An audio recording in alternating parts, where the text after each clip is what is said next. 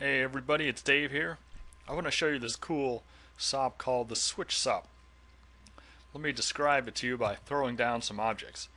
By the way, in case you're not sure how this Houdini thing works, what I'm going to do first is create a geometry node. And this is in the scene node. I'm going to type in switch demo. Oops, get rid of that part here. If I could spell better. Okay, got that. Now if I dive in, I'm in the geometry level. However, I don't need this file node. So what I am is clear to go into here. So what I'm going to do is make a platonic solid. Change this thing to a soccer ball. And then let me create a grid. And I'll copy a few things to the grid. And down here, let me create a mountain. Put that down here. And what that'll do, it'll adjust the grid.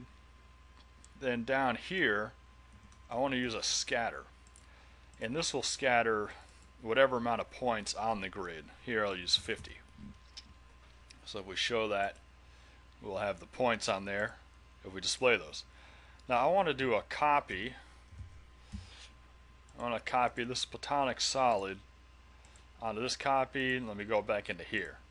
So what I've got, using this scatter, and also if I adjust the mountain maybe to 3, we have these at different locations.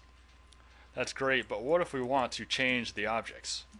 So I'll put in another platonic solid, throw that down here, make this a Utah teapot, and here's where switch comes in handy. I'm going to throw in a switch. Let me copy that to here. Let me copy this to here, and I'll send this into that node. Now what we have here, if you look at a switch, we have 0 and 1. Now the trick is, how do we use this switch to pick the different items? In fact, I'll add yet another platonic solid in here. This one will make it a dodecahedron. That looks fine. Let me merge that into switch. So now with the switch, we have this one, and this one. These 3. Now, how would we get these things to switch?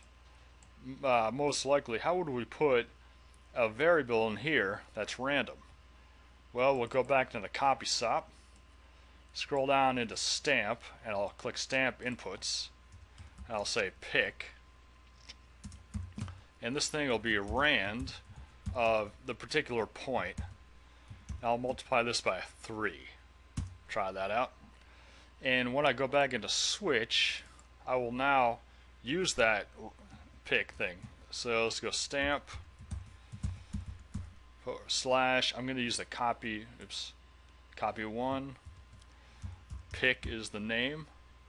And if nothing matches, we'll just put a 0. Okay, so look what we have here. We now have a variety of items. I think I'll scale the soccer ball down. Scale this one down. And as you can see, we now have random objects, 3 of them, scattered along this grid, which has a mountain on it. And the mountain I could adjust.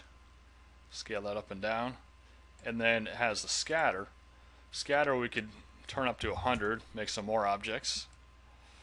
And that is it, using switch tool, mountain, scatter, and copy sops. That'll be it for today.